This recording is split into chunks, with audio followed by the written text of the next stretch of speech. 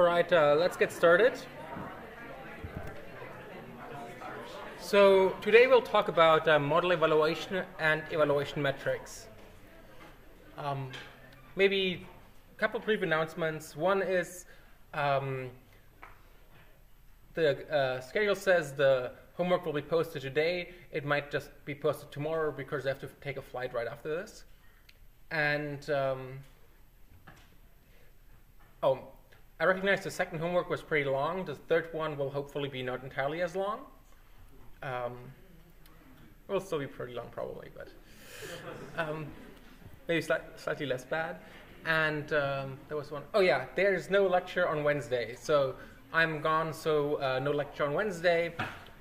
Next lecture is next Monday. So today we'll talk about a couple of metrics for model evaluation. And we'll focus on classification, in particular binary classification. This is some of the most common cases in practice, and it's also one where there's like a lot of different metrics and a lot of confusion, and I think it's really important that you understand this. So a lot of the metrics for binary classification can be derived from the confusion matrix. So the confusion matrix is, as depicted here, in the rows you have the true classes, and in the columns you have the predicted classes, and each entry corresponds to the count. How often was a true class class 1 predicted as class 1, how often was it predicted as class 2, how often was class 2 predicted as class 1, how often was class 2 predicted as class 2. The two things about the confusion matrix are some people transpose it. So I think at Wikipedia right now it's transposed to this, but it's just convention. Just make sure that you look at what the axes are labeled at. So in scikit-learn, I think it has always been that the rows are the true labels and the columns correspond to predicted labels. And so if you look at the true labels and predictions, you can compute these four numbers. True negatives, true positives, false negatives. And the diagonal ones are the correct ones, the off-diagonal ones are the incorrect ones. The other thing is in binary classification, we often speak about the positive and the negative class. Which class is the positive and which class is the negative is a convention, however. So if someone tells you, I have this and this many true positives, but they don't tell you what the class means, they're not saying anything. By convention, usually the minority class is the positive class. Usually the class you're interested in is the minority. And so if you do like medical diagnosis, then the positive class is usually like the disease exists. But it's not necessarily like true for any application. It's obvious which the positive class is. In particular, if the person doing the analysis didn't think about which class the positive class is, everything might be mixed up. So always make sure you know which class the positive class and which class the negative class when you talk about any of this. So the metric that we already saw is accuracy. Accuracy is true positives plus true negatives divided by true positives plus true negatives plus false negatives. So it's the diagonal divided by everything else. Or sorry, the sum of the diagonal divided by everything else. And this is what you get when you call score on a classifier in scikit-learn. Even though this is a default metric, it has a bunch of issues that we'll discuss in a second. And I just put in a slide to remind you of what I just said, which is positive and negative are arbitrary, so make sure you understand which one is which. For accuracy, accuracy is actually symmetric in the positive and the negative class. So if you flip all p's to n's and all n's to p's, the number stays the same. That's not true for all metrics.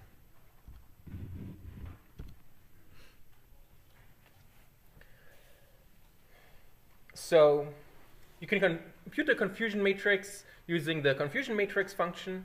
from scikit-learn metrics. You can plot a confusion matrix using the plot confusion matrix function. The plotting functions are all relatively new. I think they're introduced in the last version. So make sure you have the newest version if you want these. And so here I'm using the breast cancer data set. I'm splitting the data set, fit a logistic regression model, and then do predictions on a test set. And then I can compute the confusion matrix with the input y-test and y-pred. In all the scikit-learn metrics, the truth always comes first and the prediction comes second. And so I plot the confusion matrix. I print the confusion matrix. I can also plot the confusion matrix, and it looks like this. And if you plot it, it actually gives you the labels, which is good, so you don't get confused with the transpose or not. All right, so problems with accuracy. So imagine we have a data set where 90% of the data are negatives, 10% are positives. So 10% of the data is the class we're interested in. Now we have three predictions, ypred 1, ypred 2, ypred 3. Each of them have 90% accuracy.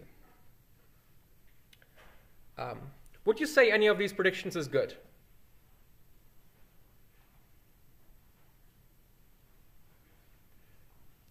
Yes? No? Maybe? Okay, I have a couple of head shakes. So the thing is, from the number 90%, you cannot conclude that it's good. Like, a random prediction would be 90% accurate. But a model can be 90% accurate and still be useful. The problem is that accuracy is very non-informative when it comes to imbalanced data sets. So this data set is 9-to-1 imbalance, which is relatively mild imbalance compared to what you can see in the real world. If you look at click prediction data, you might have 1 to 1,000 or 1 to 10,000 imbalance because people never click on ads. So if you look at the confusion matrix, they're actually quite different. So the first prediction always predicts the negative class. So the negative class is the majority class here. And so we get 90% accurate by just always saying negative. This is clearly a useful classifier. It's a constant classifier. The second one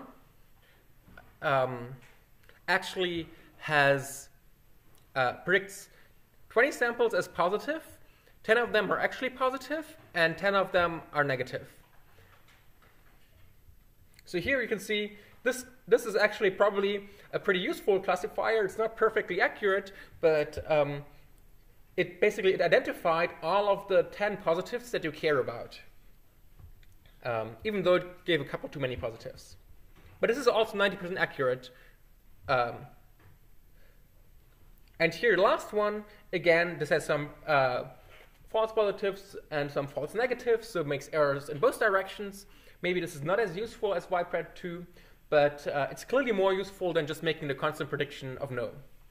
And all three of these confusion matrices correspond to 90% accuracy, even though they clearly have very different characteristics.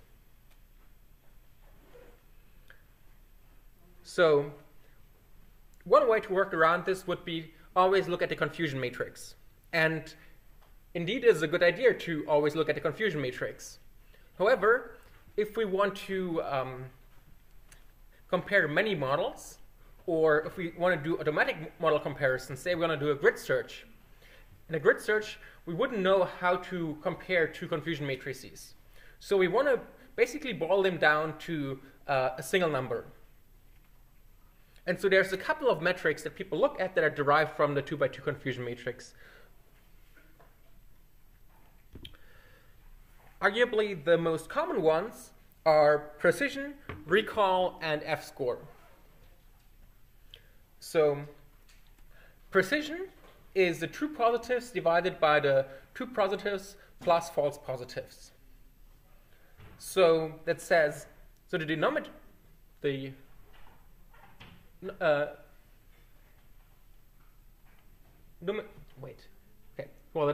so you have the true positives, which the correctly classified positives, divided by everything that was classified as positive in the numerator, in the denominator. And so this is also known as the positive predicted value. So that says, out of everything that was classified as positive, how many were actually positive?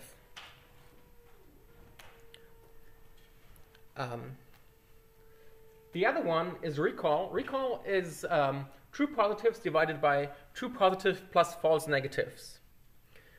So here, it is divided by everything that actually was positive. So true positives plus false negatives are everything that had that was actually positive. And so what this says, out of the ones that were positive, how many did I actually get? So this is also known as sensitivity, coverage, or true positive rate. I like the name coverage because it sort of conveys what it does to me, at least, in that it says, of all the positives, how many did I actually cover?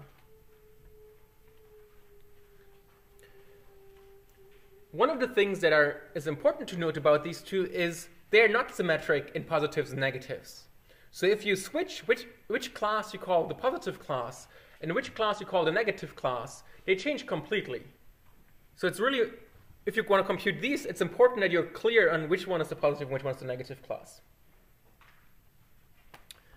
And then finally, there's the F-score. There's actually many versions of the F-score. This is the F1 score. It's the harmonic mean of precision and recall.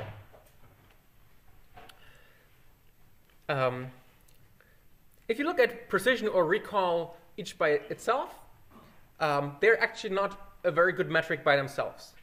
You can make recall be perfect by always predicting positive. If you always predict positive, then recall will be 1, because everything will,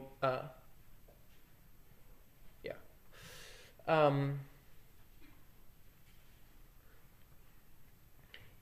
you can make precision high by only predicting the points where you're most certain. So if you make very few positive predictions and only the ones that you're very certain, you get a very high precision. So these two are sort of counteracting each other a little bit. So you can easily make one big by making the other one small. So precision wants you to make a few accurate predictions, accurate positives, and recall wants you to find all the positives. And so if you want to take both of them into account, one way to do this is the F1 score. So if you want to look at the single metric, F1 score might be one possible single metric that you can look at if you want to do grid search for in an imbalanced data set. So these three, I think, at least in the machine learning community, are the most commonly used things that are derived from the 2x2 confusion matrix. There's actually a whole zoo of metrics, and there's like this pretty picture on the Wikipedia page of precision and recall. So this is transposed to how it is in scikit-learn. But basically here you have in the columns the true conditions and the predicted conditions in the rows. And then if you normalize them by the true conditions, you get false positive rate, recall, false negative rate, and true negative rate. And if you normalize them by the predicted condition, you get positive predicted value or precision, false discovery rate, false emission rate, and negative predicted value. And then you can have like all of these other like metrics that you can then further derive. So most of these metrics are not that commonly used, but I still want to show you how to compute basically all of them. So if you compute a confusion matrix with scikit-learn, it will just give you the counts. If you set normalize in the confusion matrix to true, it will normalize by the true condition, and so you get the true negative rate, the false positive rate or fallout rate, the false negative rate or missed rate, and the true positive rate or recall or sensitivity. So you get a matrix of these guys. If you do normalize is equal to pred, it will normalize by the predictions, and then you get the negative predicted value, the false discovery rate, the false emission rate, and precision. So the guys we usually care about are these three, and I'll talk more about them in a bit. So the false positive rate, recall, or true positive rate, and the precision are the three that we usually care most about. This is like maybe not the best way to compute them because it's like annoying to index the matrix, but this is sort of, I think, a good way to conceptualize how they were created out of the confusion matrix by normalizing by one condition or the other condition. If you actually want to compute them, there's a convenience function called the classification report. And the classification report, again, gets the true labels and the predicted labels. So always first the true ones, second the predicted ones. And it gives you precision, recall, F-score, and support. Support is just a count of samples in each class. So here I had this synthetic data set that it was 90-10 imbalanced, and I had these three different confusion matrices. And for each of these, ypred 1, ypred 2, ypred 3, I called classification report. And so maybe, and it gives you precision, recall, F-score, and support for each class. Meaning, if I call this class the positive class, what will be precision, what will be recall, what will be F-score? So if I look at the constant prediction, that's always negative.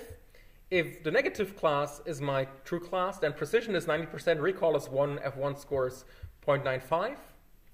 If if the class 1 is my positive class, precision is actually not defined.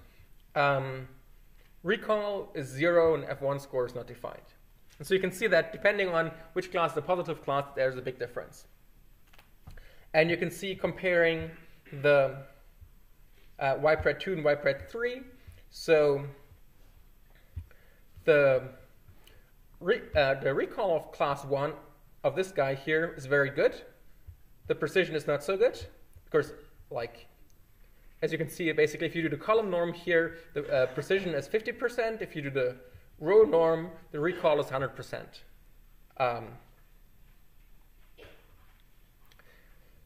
And here it's sort of a little bit in between. Now, okay, if you look at, so let's say the minority class is our class of interest, it's the positive class, as it usually is. The F-score here, it says 0. Actually, it's not defined, and it gave me an error, but it shows you 0.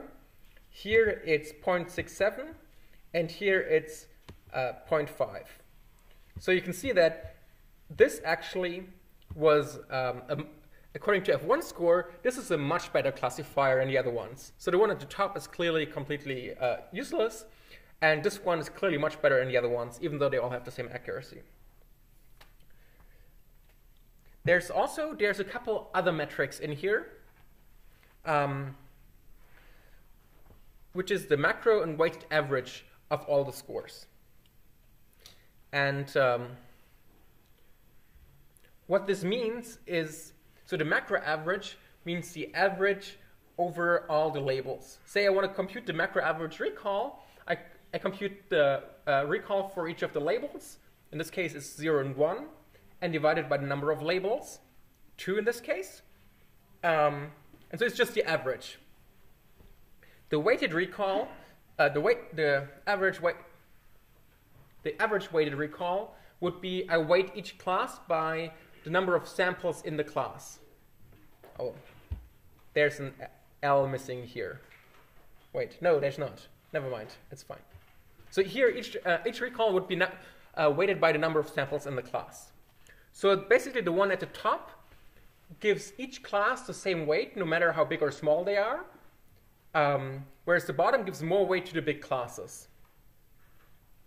So it depends a little bit on your application, which one you care about more.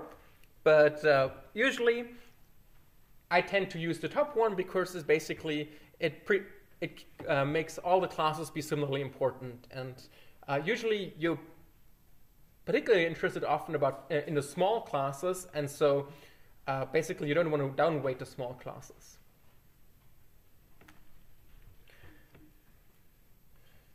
If you want to compute, so we saw the classification report. If you want to compute just a single one of each of these, then there's a function for this in the metrics module as well. So here I call recall score on ytest and ypred1, which was the constant one. And one time I do weighted average, and one time I do macro average. The weighted average is 90. It's the average of 90% times 1 plus 0 times 0. And the macro average is 50% times 1 plus 50% times 0, so it's 0.5. I actually quite like this macro average recall. One of the nice things about it is it's always 0.5 if you do chance performance. If you do a constant prediction, or basically if you predict randomly, then macro average recall will always be 0.5. That's not true for accuracy. Accuracy, as we saw, can give you like the same value for very different results. There's actually a different name for this macro average recall. It's also known as balanced accuracy, though there's, some people use a different definition of balanced accuracy. I think this is the most common definition of balanced accuracy, but usually I just say macro average recall because it's unambiguous. But I think basically they should be the same. In scikit-learn, they are the same.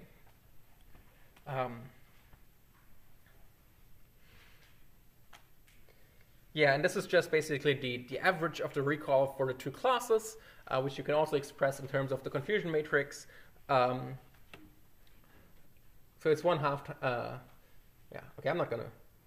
Basically, it's recall and then recall, but with a negative for the negative class. And if the data set is balanced, it's actually the same as accuracy, which is called why it's called balanced accuracy. Yeah, so this is kind of nice because you know what 0.5 means. All right, so I want to give a little bit of a real example, which is the mammography data set. And this is trying to detect calcium deposits in mammography data. We have, you can load it from OpenML. We have about 11,000 data points, 6 features, and basically most of the 11,000 are -1 and 260 are +1. So this is a pretty imbalanced data set. So the labels here are actually string labels. You can't see that because pandas doesn't show it directly. But so the -1 and the 1 are strings. Scikit-learn in a couple of places has some, like, maybe not super beautiful, but useful heuristics that tells you which class it assumes is positive. It doesn't know about strings. So if I want to say the easiest way to tell scikit-learn that the class that is the string 1 is the positive class is saying y == string 1. Now whatever ytrain and ytest are now Boolean vector, and true is the positive class and false is the negative class, and scikit-learn knows which one I mean as the positive class and which one is the negative class. Another option would be every time I call a metric, I can tell scikit-learn which one is the positive class, but that's much more annoying than basically converting it to true and false. This goes obviously with the caveat that if your data is true and false, it will assume true is the positive class. And that might not be useful for your data set.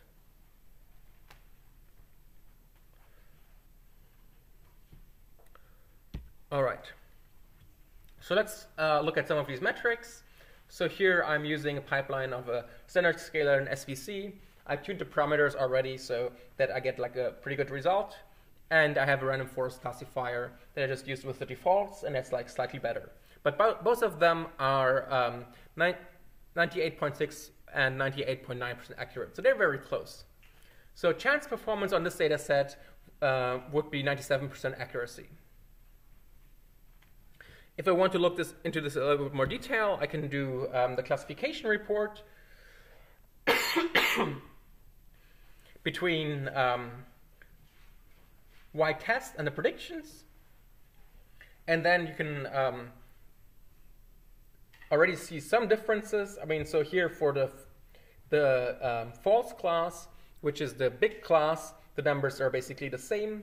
You can see that for the 2 class, the precision is much higher for the random forest, and the recall is a little bit higher for the random forest as well, and so the F-score is higher for the random forest. So, I mean, here it's much more clear what the difference in the metrics means. So if I look at the precision of 0.9 with the precision of 0.81, I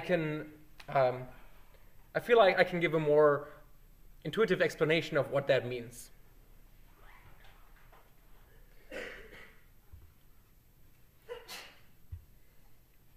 You can also see, the macro average recall or macro average precision and macro average F1 score. They also all basically distinguish the 2 classifiers, whereas the weighted average, I guess here this one distinguishes it. But basically the weighted average is not really that useful here.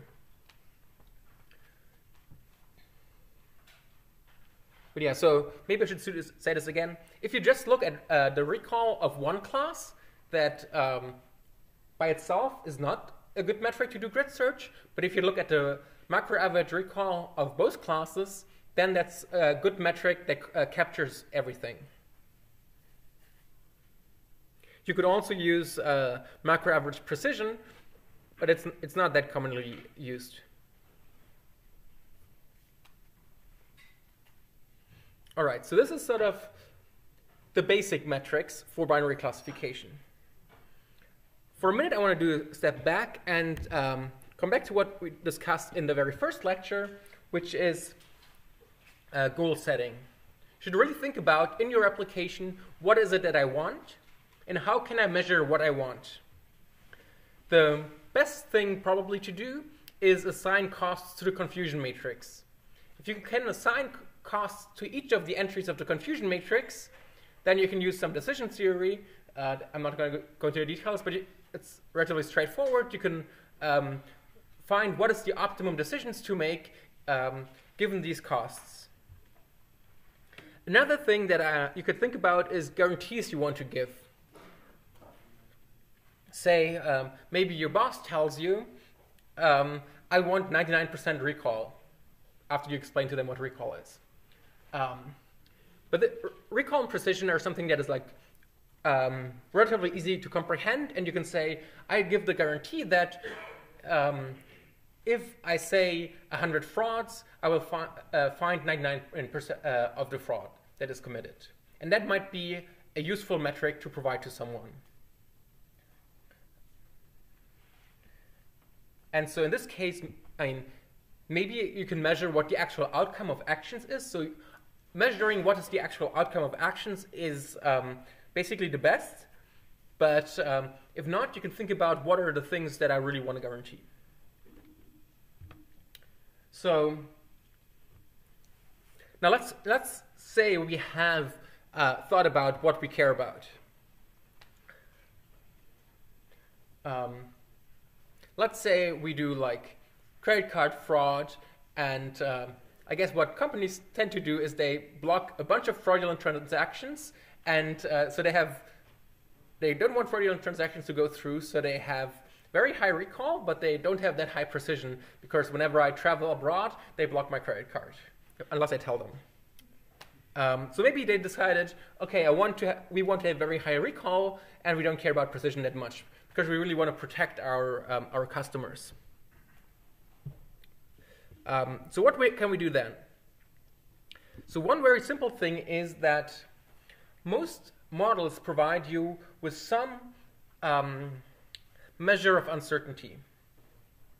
So if we use the predict method, basically the model makes a decision and it gives you one of the classes. but usually the model has some internal uncertainty about the classes that you can get at. This can be for models in scikit-learn, either with predict proba or with decision function. So I mentioned this when we talked about the decision trees. The probabilities are not trustworthy probabilities. If the tree says I'm 90% certain that this and this that is class 1, you shouldn't be 90% certain. A tree is always telling you something too certain, but you can still use that to change your decisions. So let's say, I guess in this example, I wanted to increase my recall, and so I had a recall of 0.56, and so now I'm looking at the probability of the positive class. So this is predict proba x test will give you a NumPy array of shape number of samples times number of classes. So I now have the probability for class 0 and class 1, or class false and class true. And so then I take the probability of class true. And so I define a new prediction, ypred. I say I want to predict class true whenever the probability of class true is greater than 30%. So by default, the threshold for probabilities in binary classification is 50%. So basically, predict will always give you the class that has higher than 50% probability. But you can change the threshold in this way that I just did. Now, I have a higher recall for the true class. I get a slightly lower recall for the other class. So I get a higher recall, but a lower precision. So basically, there's a trade-off between the recall and the precision I get based on the threshold I'm using. So here, changing the threshold, I basically said I care more about recall. After I changed it this way, actually the F1 score went down, basically, which says maybe the loss in precision wasn't worse the gain in recall if you do the harmonic mean, but the macro average recall or balanced accuracy actually went up, which I found a little bit surprising. All right, so now let's say we care more about recall and precision, but we don't know how to set the threshold correctly. You should look at what is called the precision recall curve. The precision recall curve looks basically at all possible thresholds. It looks at all probabilities that were predicted on your data set and tells you what is the precision and recall if I threshold out as this value. And so each value, each point on the graph basically corresponds to one threshold, so one model that we could use in to make our decisions. And so basically, I gave it a support vector machine, so it just has this one support vector machine model, but by using different thresholds, I can do all of these different trade-offs. And the trade-off I get by default, if I call predict, is this guy. I made a circle around it. So if I just call predict and I compute precision and recall, this is what I get. This point is not really that special. And actually, usually the best possible curve would be going to the top right corner, which says I have a precision of, I can achieve a precision of 1 while also getting a recall of 1. That would be the perfect classifier. So the closer you are to the top right, the better in a sense. And so, so maybe you would think this is, the point here is maybe a better trade-off between recall and precision. But it depends a little bit on what you want. So again, you can think about what are the guarantees I want to give and what is the trade-off that I'm willing to make. And so, yeah, I'm pretty sure I don't want to do this here because it makes the precision super bad. So probably I want to figure out something over here. But basically, it's up to me to figure out what is the threshold I want to use. Oh yeah, side note. So about the plotting functions in scikit-learn. As I said, they're relatively new. Hopefully they're useful. So the way the plotting works in scikit-learn, at least for the model. Oh, yeah? Sorry, can you just elaborate a little bit more? Is there any way, like, to search over the plot to find, like, a more optimal value other than what the thresholding value is? The point is the... Like, so is there any, like, systematic way, or, like, is there... Okay, so there's systematic ways, though they're not implemented in scikit-learn. So, but there's also... basically, one common way is to figure out like the point that has closest Euclidean distance to the top right corner is one heuristic that people use. Oh, I don't want to say something. That should be the one that maximizes the F1 score actually, or is that in the precision recall gain curve? Okay, I would have to double check that, but I think that might be the one that maximizes the F1 score.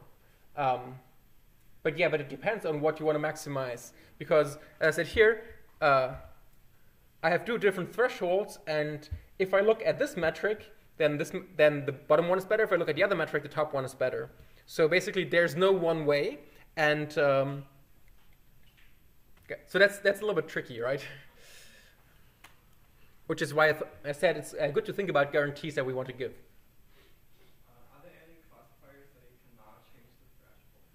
Are there classifiers where you cannot change the threshold? I don't think so. They all have predict proba or decision function. In some of them, it's less useful. If you have a KNN classifier with k equal to... So a KNN classifier will use the voting as an uncertainty. So if you have k equal to 3, there's only 3 possible values. There's 33% likely, 66% likely, and 100% likely, and 0. Well... Is that 3? Yes. Okay. Never mind. There's 4 possibilities. Yeah. What is AB equal to 0.64? It's a good question. Wait until another slide. Okay. 3 slides. Sorry. Okay. I want to very briefly talk about the plotting. So what the plotting does is, so there's a precision recall curve function in scikit-learn that doesn't do the plotting, and there's one that's plot precision recall curve that does the plotting, similar to the confusion matrix. I think you just want to look at the precision recall curve, so I would usually call the plot 1. And what it gets is the model. So in this case, I have the support vector machine, the test data, and the test labels. And I can give it a name. So usually it would take the name from the estimator. This SVC is actually a pipeline because it has a standard scalar in it. And so I name it SVC because I don't want it to be called pipeline. If I call this precision recall curve thing, the plot pops up, which is great. I also get back this guy, which is precision recall display. And this precision recall display has stored all the computations it did. The computation of the precision recall curve is not that expensive, but like there's other plots that are very expensive, like the permutation importance and partial dependence, which we'll come to. But basically, you don't want to compute something twice, even if it's not that expensive. And so you have the precision and the recall for each of the thresholds, and then some stuff from the plot, basically. And once you computed this, you can plot again, and you can plot it as many times as you want from this object that you got. And so we'll use that a bit later. But yeah, so for every plot in scikit-learn, it will return a display object. The display object will contain all the computation. So for the plot confusion matrix, it will contain the confusion matrix, and then you can call plot on it anytime you want, and you can plot it again, like in a new graph or something.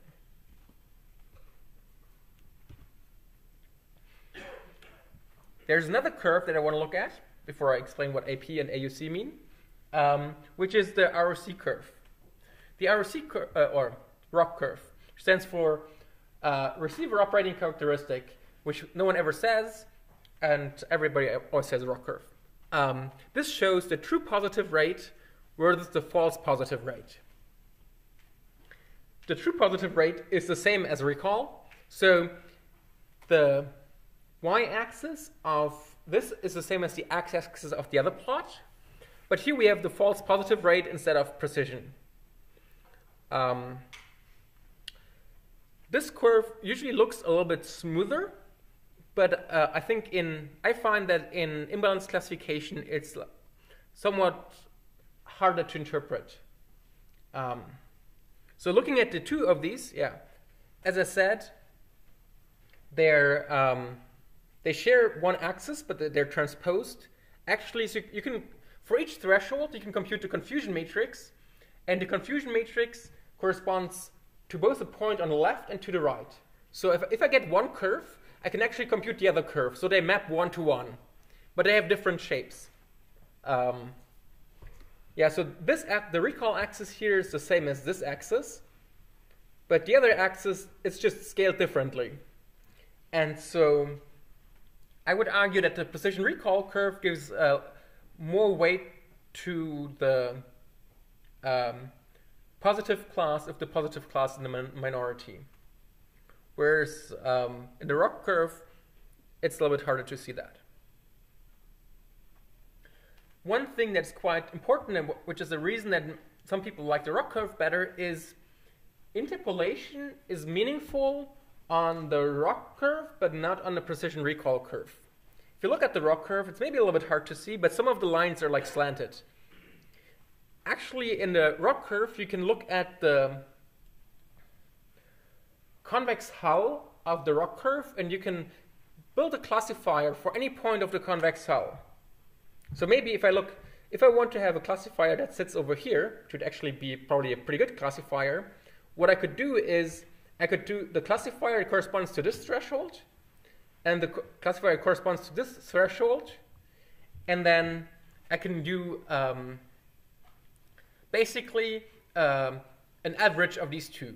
Or I think in theory what you have to do is you flip a coin depending on where on the line that connects them you want to be. So basically if I want this point, I flip a coin, and with probability 0.5 I take the classifier that corresponds to this threshold, and with probability 0.5 I take the classifier that corresponds to this threshold, and then I get a classifier, and the classifier is over here.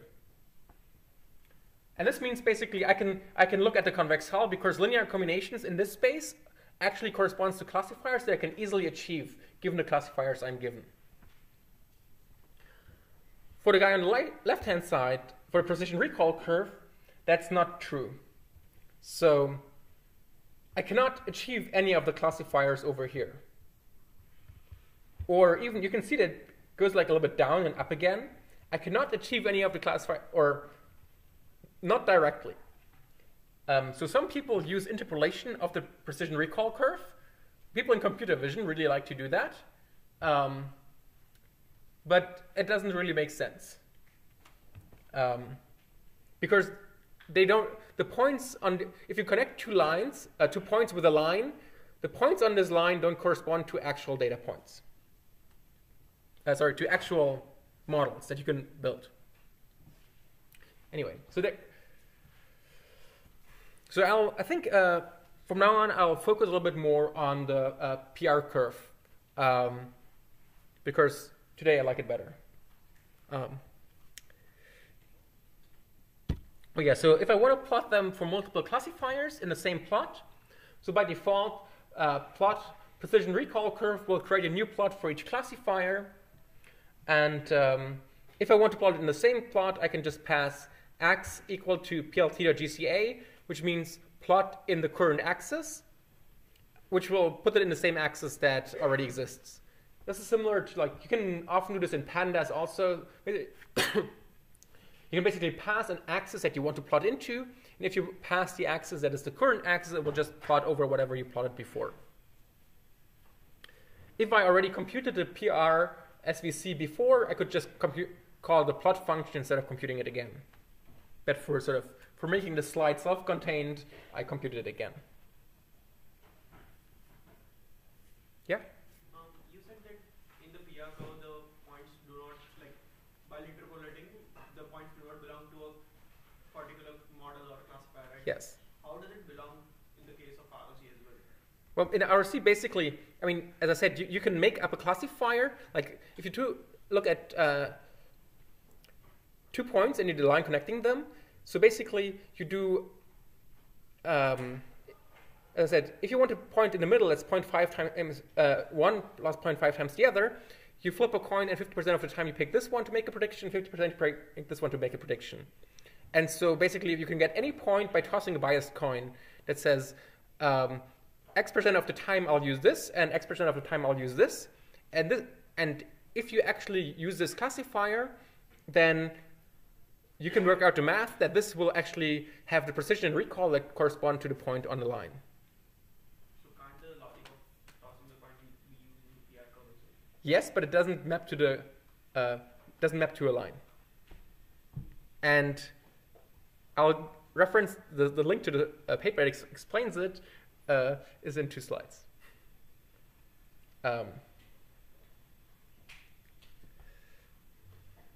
Basically, because they have different numerators, you can't do it. Precision and recall have different numerators, denominators. Why do I confuse these today? Denominators, while true positive rate and false positive rate have the same denominators. All right, so again, this is now a very, very fine-grained explanation of the model with all the possible thresholds. This is great to look at. You should definitely look at it. If you want to compare models in grid search again, or in any automated way, or you have tons of models, you can't easily compare these curves. So in this case here, maybe, okay, if the orange curve is basically always above the blue one, maybe you can say, okay, the orange is better. But very often they cross, and then it's hard to say which one is better. One way to summarize these is 2 metrics called average precision and area under the ROC curve. Average precision is sort of like the area under the precision recall curve if you approximate it with a lower step function. Basically, this is the definition. You enumerate all the thresholds, and you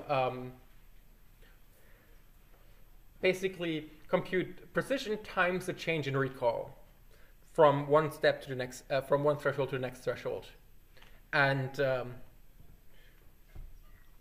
basically, the way we plotted these guys here, it's basically the area under the thing that we plotted, because we plotted it with like a left step function.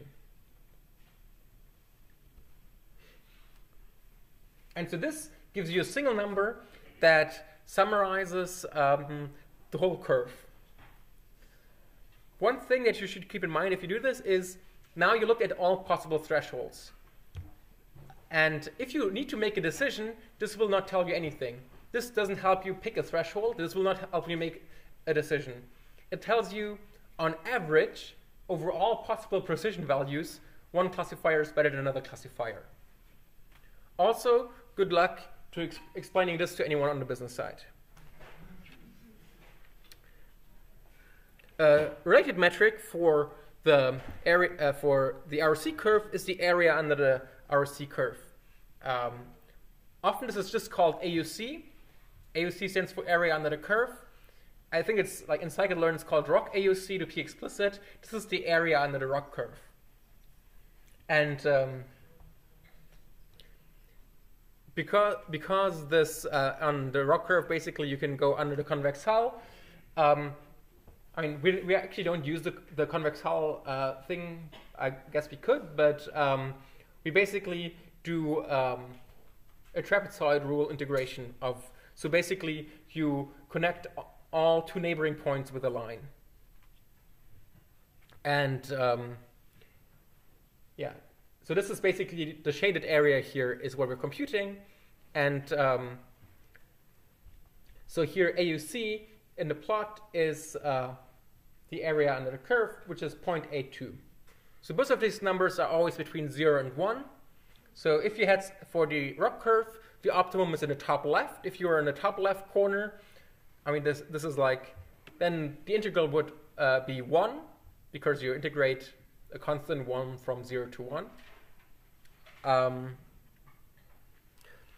one thing that's nice about the area under the ROC curve is that it's 0.5 for random or constant predictions. So basically, if you have a constant prediction, then this thing is a diagonal line, or if you make a random prediction, this guy is a diagonal line that goes basically from 0, 0 to 1, 1. And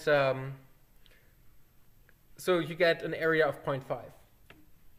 So I like this because similar with the macro average recall, you have a baseline, and the baseline works no matter how imbalanced the data set is. Whereas for the average precision, the baseline depends on the class imbalance. And so it's not as obvious to say whether something is better than chance or not.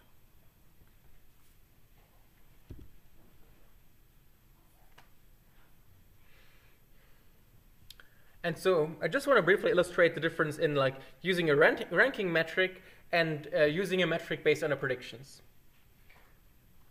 So here I use, I get the decision function, and so usually the threshold is 0. So if I ask, is the decision function bigger than 0, this will give me the same as predict, right? So here, the decision function equal greater than 0 is predict. Now, if I take the F1 score of the decision function equal to greater to 0, I get some value. And if I take average precision score of the decision function, I also get some value. They're actually quite similar. Okay, so now let's say I take this decision function and I shift it, say I subtract minus 10. What will happen to these two numbers?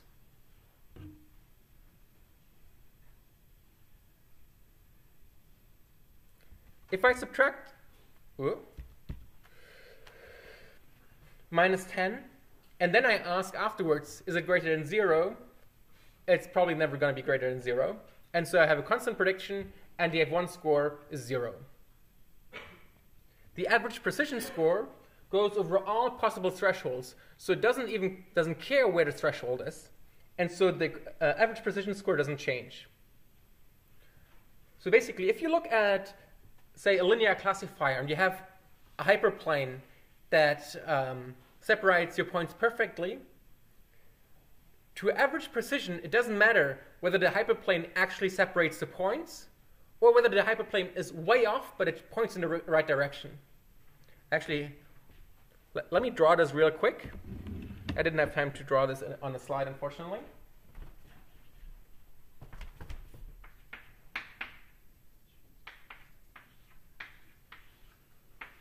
So, let's see if I can capture it. So let's say I have this classifier, and then this is supposed to be the same data set. I have this classifier. These two classifiers have the same average precision, assuming I draw it correctly. So assume we just shifted the boundary. This looks great. This looks bad. Average precision doesn't care.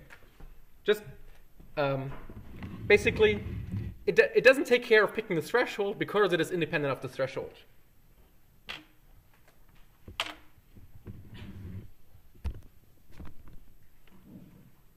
All right.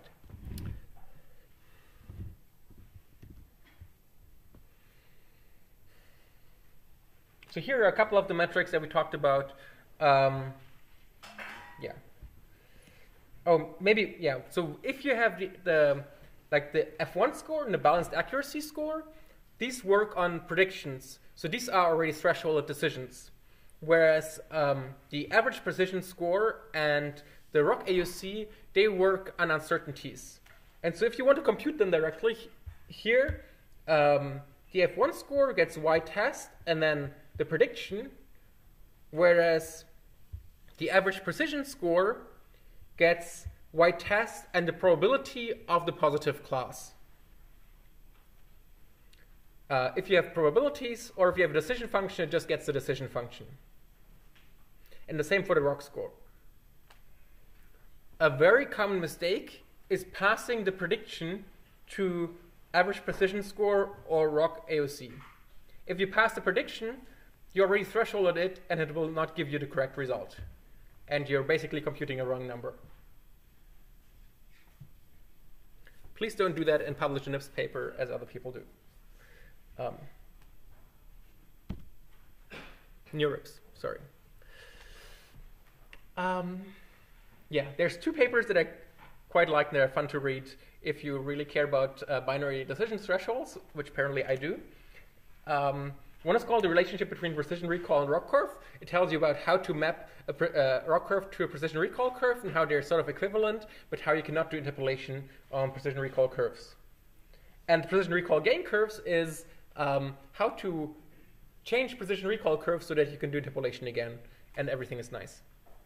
But no one uses but the bottom paper has like, I think I checked earlier, it has like less than 100 citations. So they did something that's really nice, I think, but no one uses it, so whatever. Or maybe I didn't look at the right citation. I think people should use it. Okay, yeah.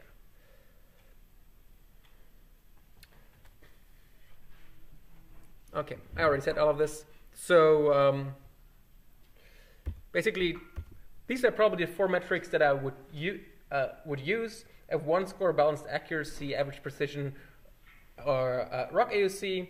I probably favor these days average precision over ROC AUC, even though it might be a little bit harder to interpret. Yeah, basically, if you have an imbalanced data set, don't use accuracy. Please, please, oh dear God, don't use accuracy. Cool. So the next thing I want to talk about, and let's see how far we get with this, is multi-class classification. And so the things that basically say the same are the confusion matrix and the classification report. Basically what I showed you were already multi-class variants, only for two classes. So I can just call, so this is a 10-class classification data set of handwritten digits. The scikit-learn digits data set is like a very teeny data set.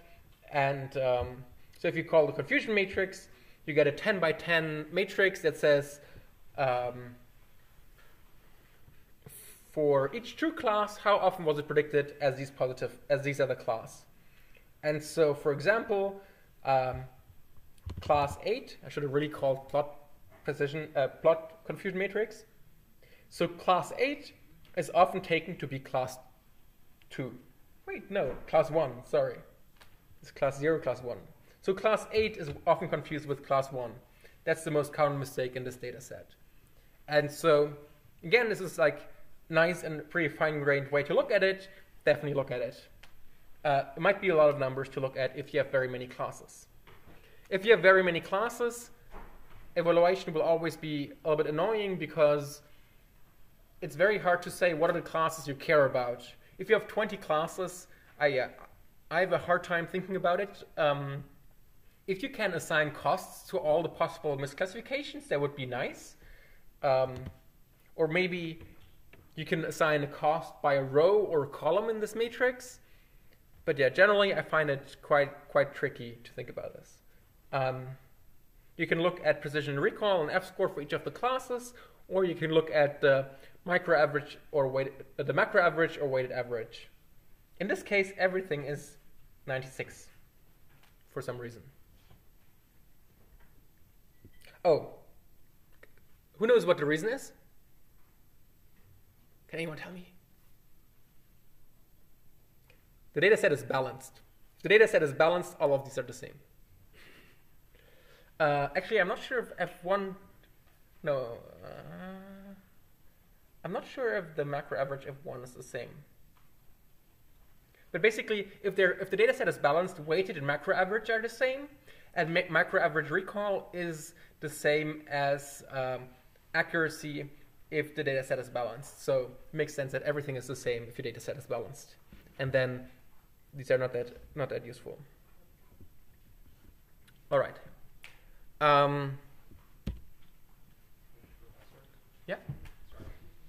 just wondering, just by looking at a matrix, how will we know that class 1 and class 8 can easily be confused by each other? So the labels are 0 to 9, in both rows and columns.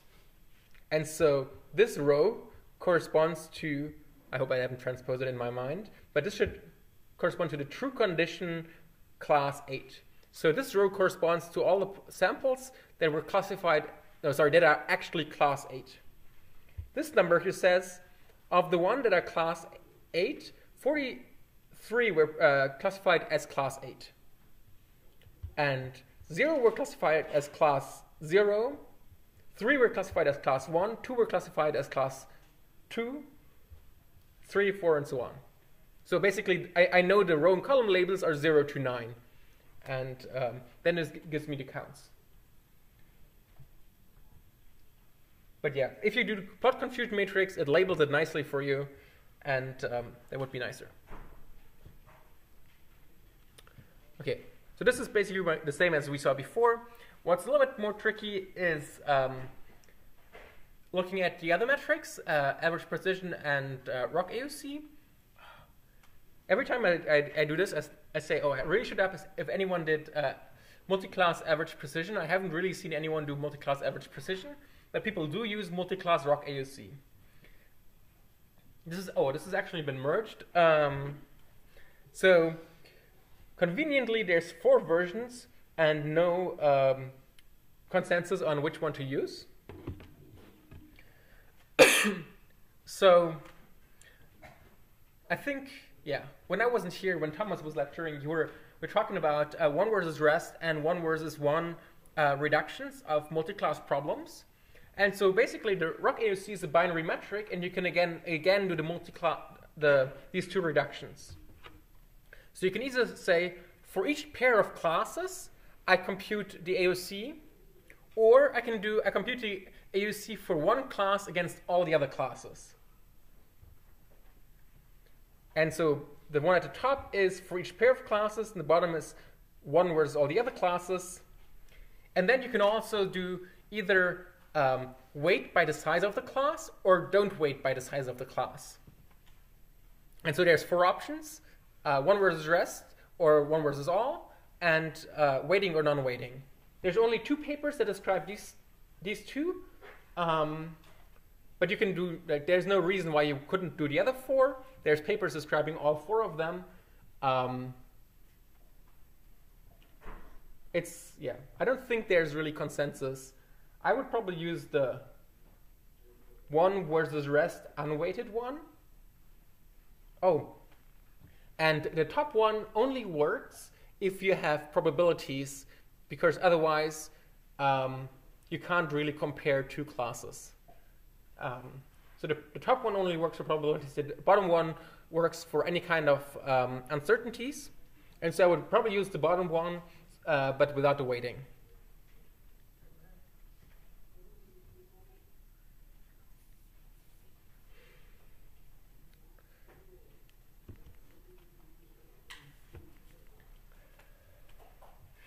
Okay, yeah, so again, so you have the threshold-based ones, accuracy, precision, recall, F1, macro average, and weighted.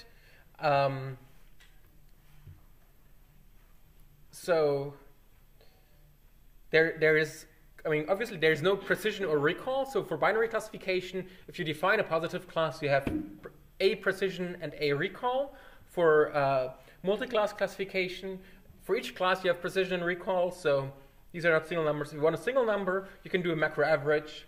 And so the only single numbers we have really are accuracy, which is terrible for imbalanced data sets, and macro average, precision, recall, and F1, or macro averaged ROC AUC, or 1 versus 1 ROC AUC.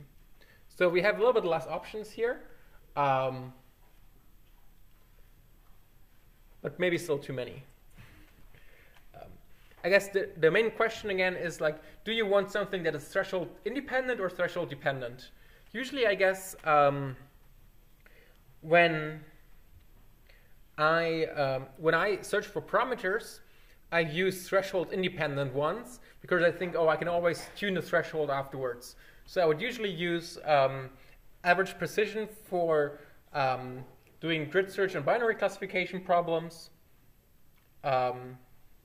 Yeah, for multi-class, I would either use macro average recall, macro average F1, or the AUC. So we didn't have multi-class AUC last time I tried to do multi-class grid search, but now we do. So I probably would use that.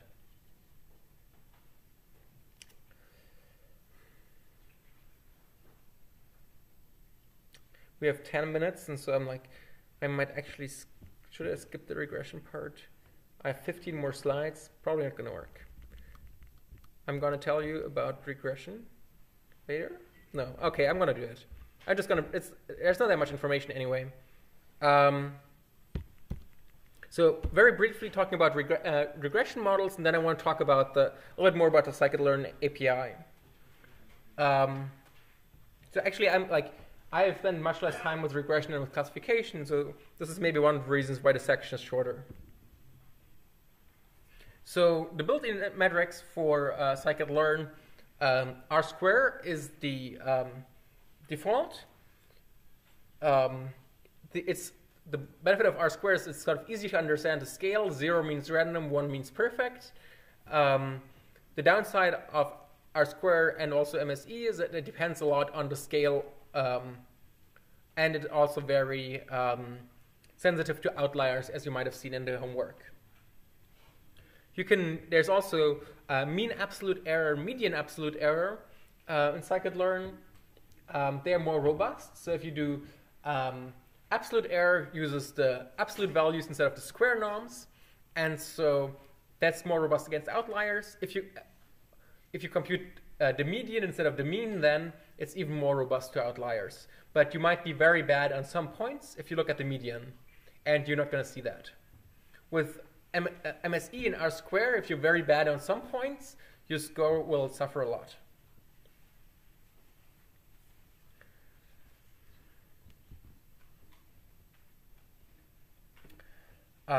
Another one that I see a lot in industry is MAPE, which stands for mean average percentage error.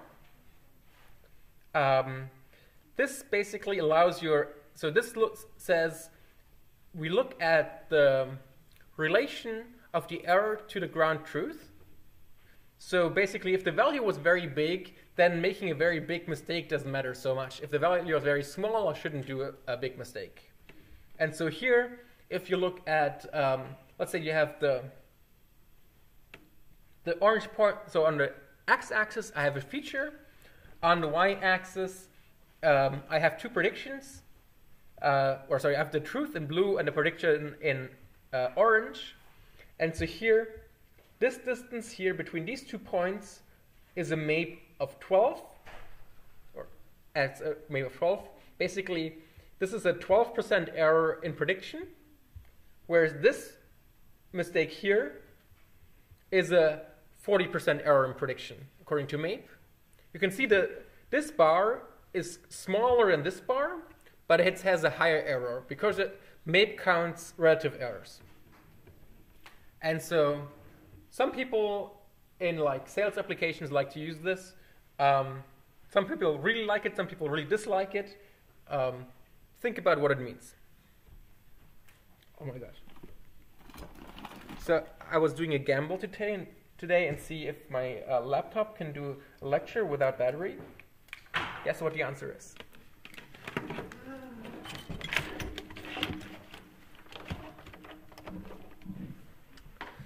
All right. Yeah, so this was basically the only thing I really wanted to say about metrics. I mean, there's a lot more to say. For debugging models, things that are also useful is predictions plots, where you plot the predicted versus the true target. And then if you have something like this, you can see there's a systematic error that things that have a very high target were underpredicted. You can look at residual plots. Residual plots, this is the same as this, but basically tilted by 45 degrees. So this is the true target versus true minus predicted. And you can see that basically if the true value was small in this case, we're under predicting, meaning prediction is too low. If we're Sorry. True minus predicted. Actually, we're over predicting, and if the true value is large, we're under predicting. It's also useful maybe to look at counts of the residuals and so on. Yeah. So now I wanted to, in the last 5 minutes, talk about using all these different metrics with scikit-learn. So basically, the way I showed it so far, we used the metric functions that were called like accuracy score or balanced accuracy score or ROC AUC score and so on. But you can also use these in cross-validation and grid search, obviously. The easiest way to use them in cross-validation or grid search is to set scoring equal to a string. And so if I don't do that, it will use the default scoring, which is accuracy for classification and R-square for regression. I can also give a string and say, for example, in this case, scoring is accuracy, and it will compute accuracy, which was already the default, so I get the same results. Or I can use a different metric, say average precision, and now I get average precision.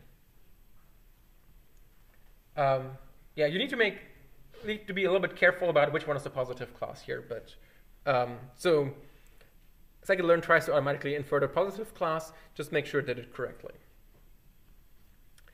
You can also, like here basically, I did cross-validation 3 times, so I built 15 models to compute 3 metrics. I can also compute multiple metrics at once with the cross-validate function. So cross-validate, I think I mentioned this when we talked about cross-validation. Cross-validate allows you to use multiple metrics, and it returns a dictionary. So similar to cross-val score, I give it my model, data X, targets Y, and then as scoring, I give it a list of metrics. In this case, accuracy, average precision, recall macro, and I say return train score equal to true. And now it gives me res. This res is a dictionary. I make it into a data frame because it's nicer. And so you can see that for each of the 5 repetitions in the cross-validation, I get the fit time, the score time, the test accuracy, the train accuracy, the test average precision, the train average precision, and so on. So this way, I can compute many different metrics without having to do cross-validation again.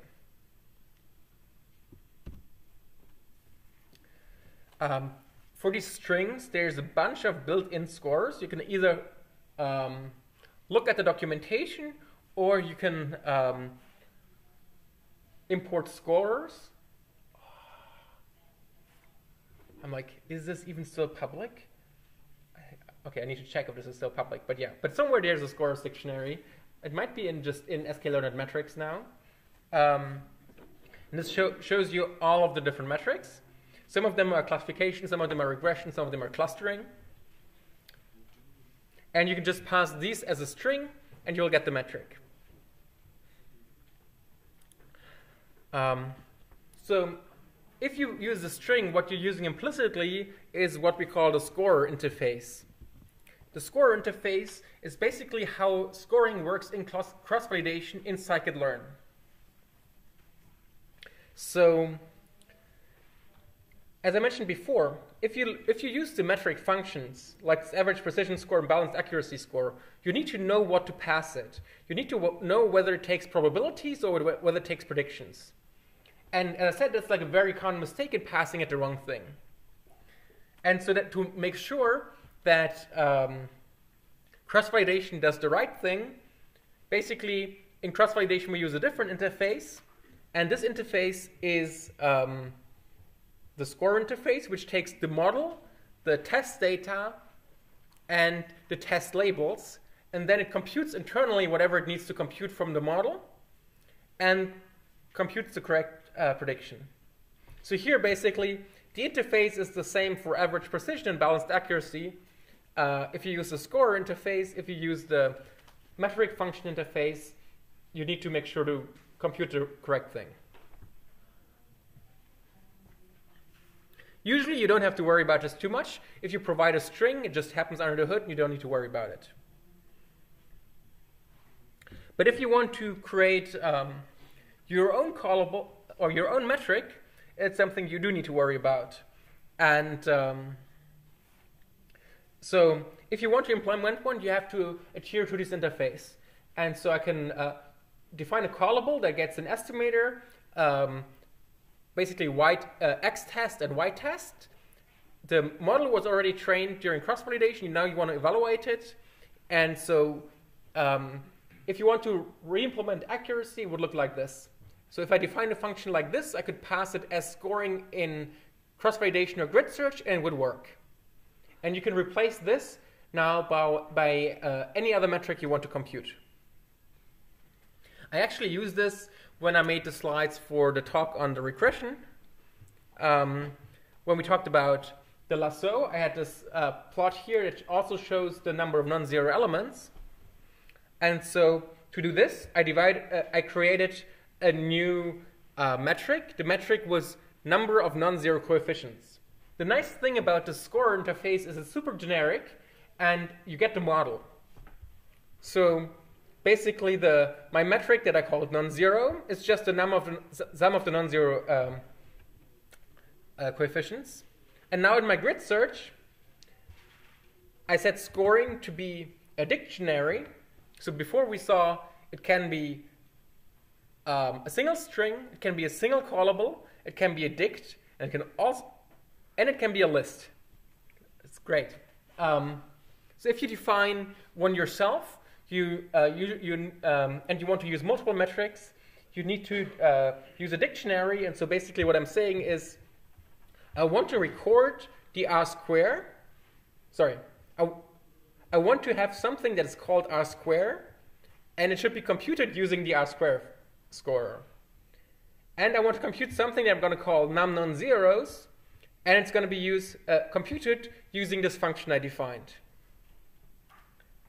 Now, since this is grid search, I also need to tell it how should it select the model that it'll refit. Because now I have two metrics, and so I need to tell it which one to use to select the best model. And I say refit equal to R2, which is the key in the dictionary here, saying I want to refit the model with the lowest R square.